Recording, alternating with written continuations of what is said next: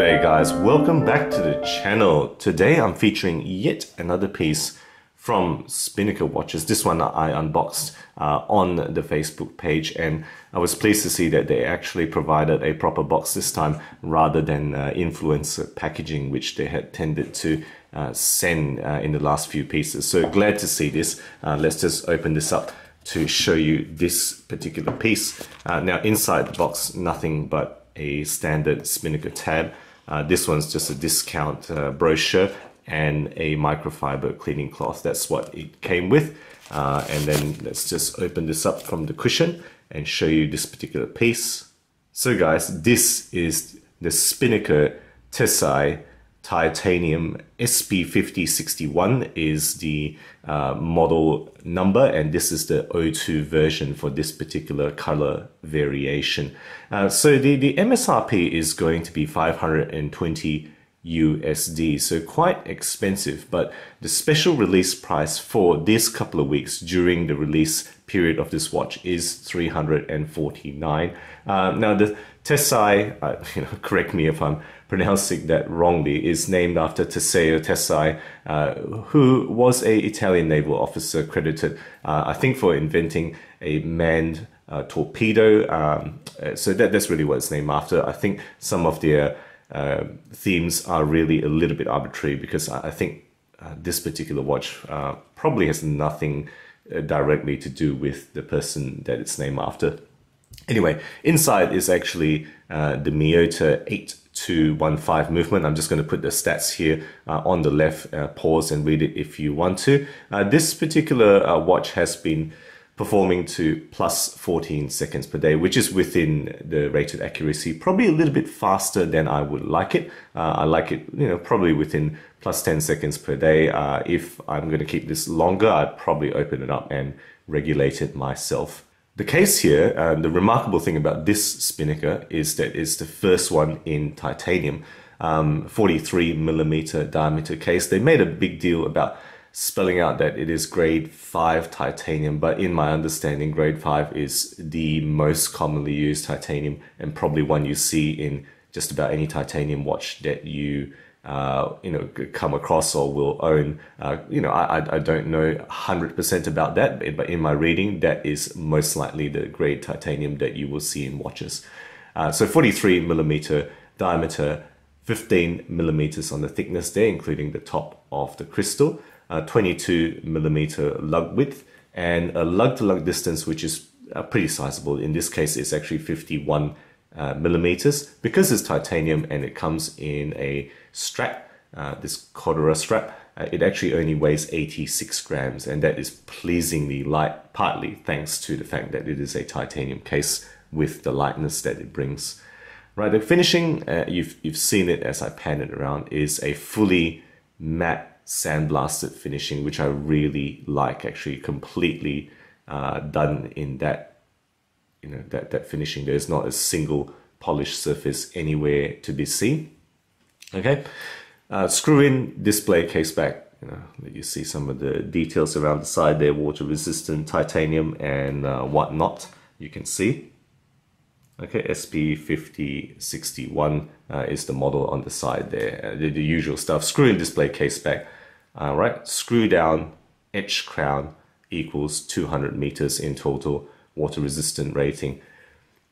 Okay, moving on to the dial here. Okay, this is, it's probably difficult to see, but there is a matte texture black dial here, right? Printed chapter ring around the outside there, and printed wording on the center there. You can see the automatic titanium and the water rating there. The Spinnaker does have a bit of chrome relief, the brand at the top there, but otherwise all those other things are printed. It does have applied rectangular hour markers that you can see surrounding that dial.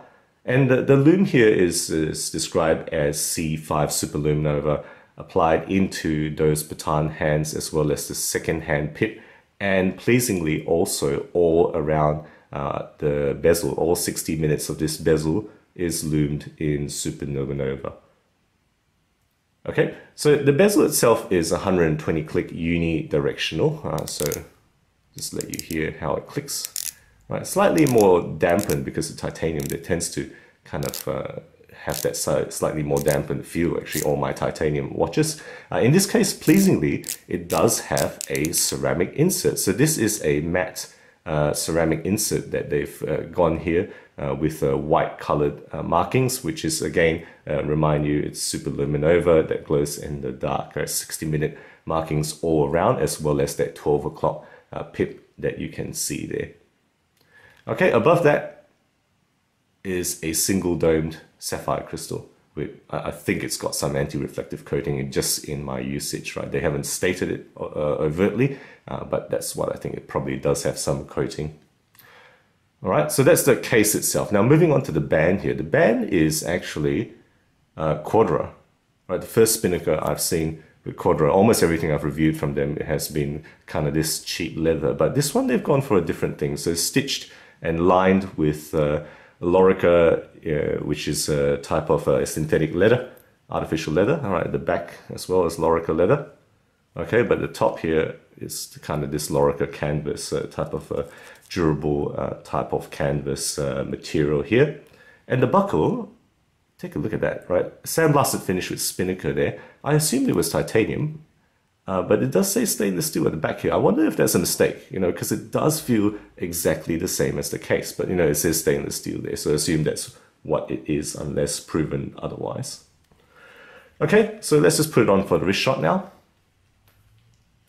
And there is the Spinnaker Tesei automatic dive watch in titanium on my 17cm wrist. Just remember that lug-to-lug distance is 51mm, so it's on the large side for sure. 43mm diameter watch on the large side, but I think for a casual watch it's fine for my size wrist. So guys, you know, what have I really liked about this? Well, I think honestly this is the best materially appointed Spinnaker so far. You know, what are you talking about? You're talking about sapphire crystal, ceramic insert on the bezel. I think that's the first one I've seen for Spinnaker. You've got Quadra strap, another first from Spinnaker that I've seen, and you've got titanium, yet another first from them. You know, so I think these upgrades in materials make this one really best material-wise Spinnaker ever. You know, at least in my experience, and I've reviewed quite a lot of these watches.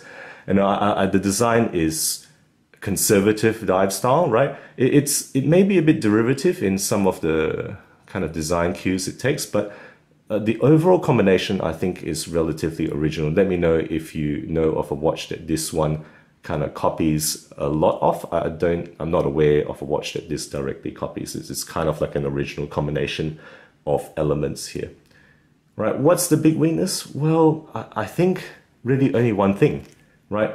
That movement. For, you know, the asking price is going to be $520 in full retail price. I guess you'll always get this on discount, you know, when you're talking about Spinnaker watches.